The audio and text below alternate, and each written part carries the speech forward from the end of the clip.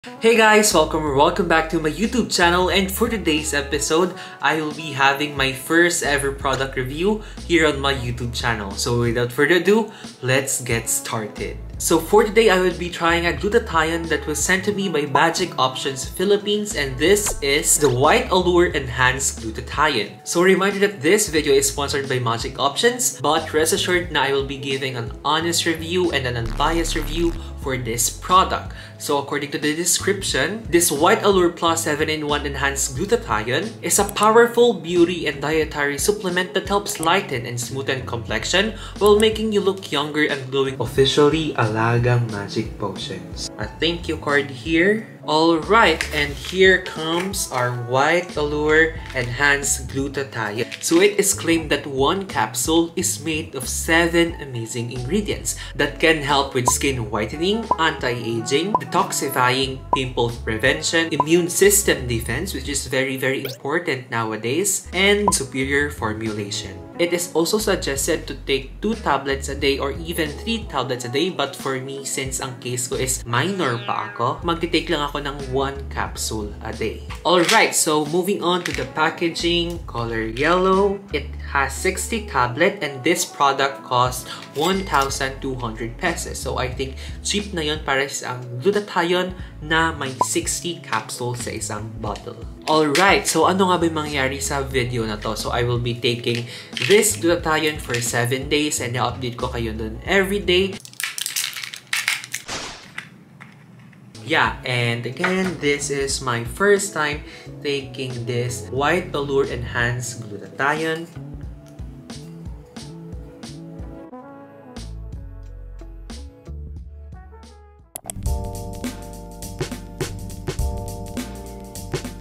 It is now currently the 2nd day of me taking this White Allure Enhanced Glutathione, and yeah, it's currently Feb 18, 7:20 in the evening. It's my 2nd capsule for this week. And for the observation, wala pa naman ako masyadong no-observe kasi obviously, first day ko pa lang kahapon, but napansin ko na mas maayos yung tulog ko kagabi compared sa mga sleep ko dati. Alright, so let's take this.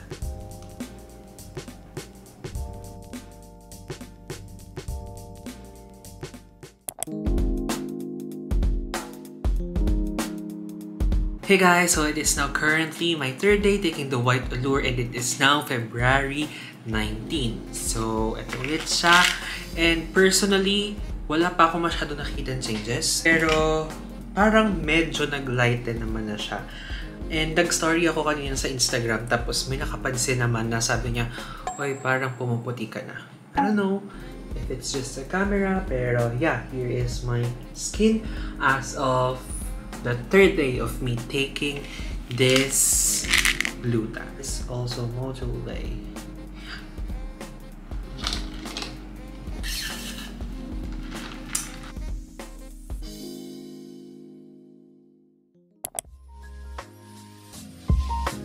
Hey guys, so it is now my 4th day of taking the White Allure Enhanced Glutathione. So it is currently February 20 and I'm taking 1 capsule again. And parang napansin ko medyo nag-darker ako kasi nag-video ako sa labas kanina eh.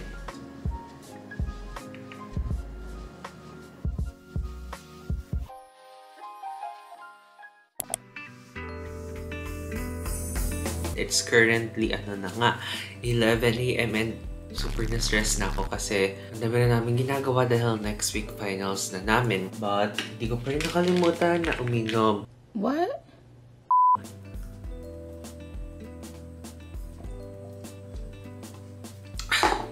Yeah.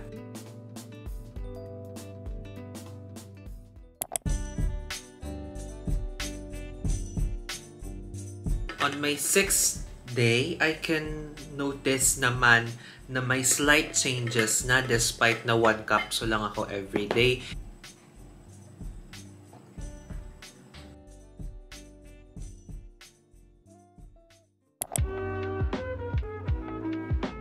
Hey guys, so it is now currently my 7th day of taking the White Allure Enhanced Glutathione, and yeah, I haven't really seen all the clips pa because Di ba sabi ko kahapon, ngayon yung final review ko. But iniisip ko, kung ngayon yung last day ko nang inom na tong capsule, I have to wait until tomorrow pa to give my final thoughts pa. So, I'll be giving my review tomorrow, as in yung pinaka-final. But, yeah, here is me taking my last or my 7th capsule na.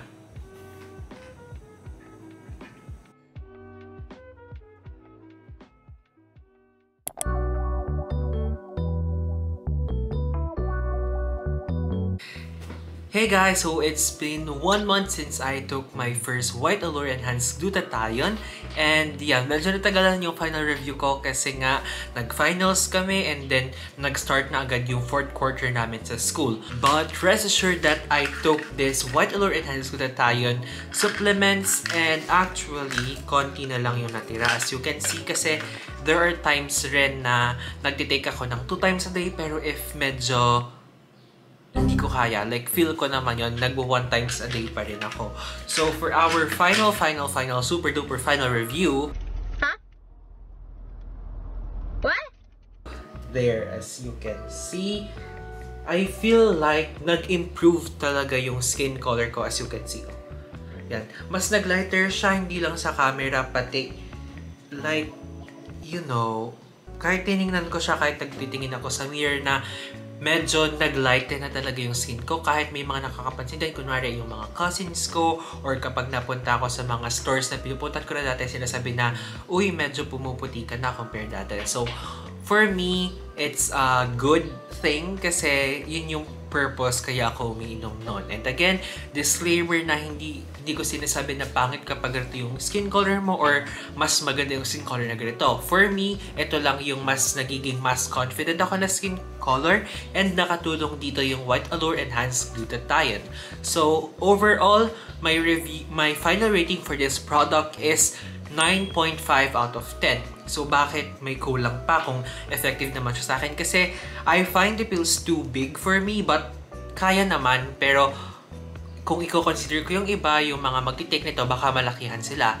And then, yeah, it's basically effective naman and it's really, really good product considering its price and the amount or the numbers of tablets you can get in 1 bottle. So that is it for this video. I hope you enjoyed this review and I hope that you could also try taking this White Allure Enhanced Glutathione.